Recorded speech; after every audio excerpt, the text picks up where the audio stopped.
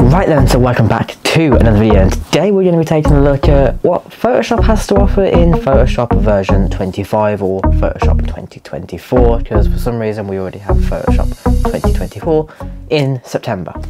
Don't know why, but we're going to look into what it has to offer, because there's one major thing that's been teased in the past couple of months, and some people have even got a bit of beta of this in the past couple of months. So we are now in Photoshop 2024. As you can see on my beautiful MacBook up here, it says Photoshop 2024. So I think we'll cover the big thing towards the back end of the video, so we'll look at the main point towards the end of the video, but we're first going to look at a few other things. Photoshop 24 or Photoshop version 25 doesn't have that many new features. I'm going to put a list, there's not that many new features, but some of the features that it does have is obviously Genitive Fill and Expand, which is the new Adobe AI, which we'll be covering a bit later on in the video. We also have Genitive Credits in Photoshop now, which we'll also cover a bit more when we cover the Genitive Fill AI Expand in the later part of the video. We have the new interactions within the Remove tool, which is a sort of a simple little upgrade, but also a very useful upgrade.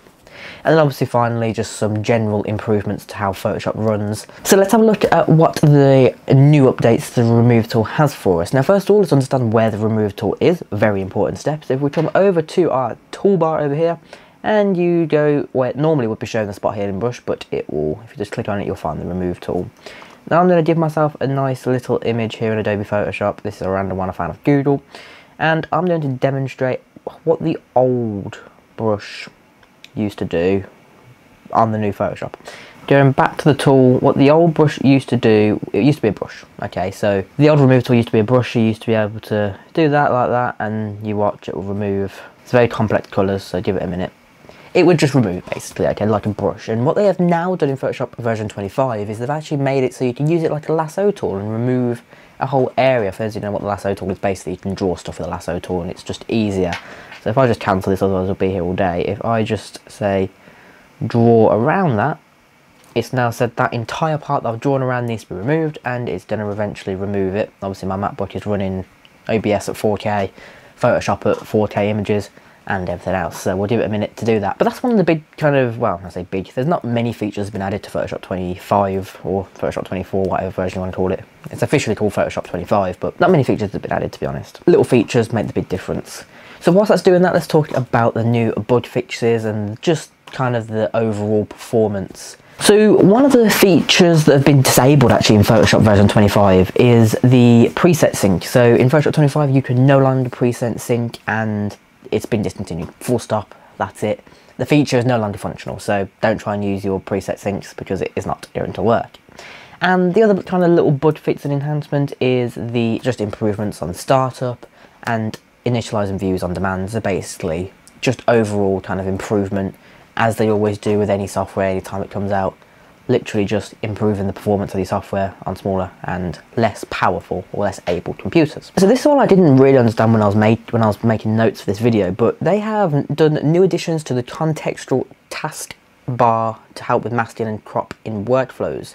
So I think this is something to do with when you were learning Photoshop, but they've just added more tools to the contextual taskbar. I've never used it. If you know what it is, drop a comment down below, and also subscribe whilst we're thinking in the comments. Okay then, so we're now on like the big thing that everyone's been talking about, and if you are part of the Photoshop beta program, or you had Photoshop beta downloaded a couple of months ago, you will have had already a little chance to play around with this. We finally have Genitive Fill in mainstream Photoshop, and I am very happy to see that we have some Genitive Fill. So we're going to have a little look at what Genitive Fill has to offer now. Genitive Fill is obviously said no longer in beta. It is built into the mainstream Photoshop. As you can see here, this is Photoshop 24, which is the mainstream version. I'm not in a beta version. Okay, so everyone now has access to this Genitive AI model, which is very cool. And I do recommend, if you are going to be using it, make sure to read the terms and conditions, not terms and conditions, basically the rules around using it. It's an AI, and it won't make certain things. I'll leave a link to it in the description, and I'll put a picture on screen so you can have a look. A little bit behind the scenes, well not behind the scenes, but a little bit of background information on the new Genitive AI. So it is all ethically sourced from Adobe stock, which is again linking to an Adobe platform. It also uses Adobe Firefly, which is Adobe's AI model, which Adobe Firefly then uses Adobe Stock. It all kind of links in together. If you use the Genitive Fill, Photoshop will now automatically for you amend the content credentials to images when you've used Genitive AI, Genitive Expand, kind of stuff like that. And obviously only if you export it in PNG, JPEG, or if you save it when you've used it. And what we're going to do is we're going to use the selection tool, and we're just going to say, right, I want to put something here, and we're going to do Genitive Fill. So once you click on that Genitive Fill tab, which will always come up as kind of like a little pop-up thing, simply you can type what you want. So I don't know, YouTuber. I'm going to type YouTuber and just see what it comes up with. So you can see that word wasn't very specific, so it didn't know what to do. But if we do a iPhone in a hand, okay, a bit more specific, I get a bit more detail. I actually use this for making the thumbnail of this video, by the way. A little tip there. If we give it a second, it will, that really does not look like an iPhone to me, but apparently we have 2 hands. Well, apparently we have 6 fingers now. Again, this AI is pretty funny to play with, but also if you gave it more detail, it could do better. That one's actually not bad, but it looks like it's an iPhone 1. But if you're not happy with the results, you can always press generate again, and we'll see what it comes up with this time. Well, you'll see what it comes up with this time, eh? Yes.